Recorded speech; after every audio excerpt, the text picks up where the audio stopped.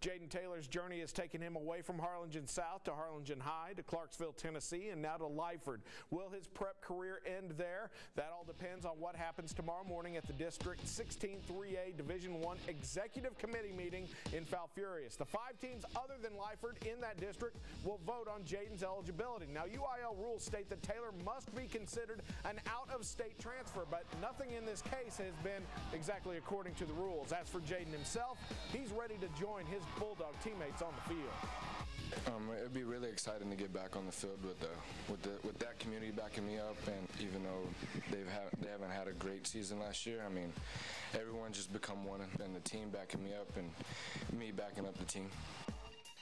Check it out. We've got 3 games you can watch on Thursday, 10 you can listen to on Friday, 2 you can watch on Saturday. That's 15 high school football games, all on valleycentral.com. Don't forget Friday Sports Extra for all the highlight scores and more. Sunday Sports Extra for all the recaps and analysis for the week to come. And join us on Facebook, Twitter, Instagram, and Vine. Got a great Vine of that Roma game tonight. valleycentral.com for the Monday Minute, the best plays of last week.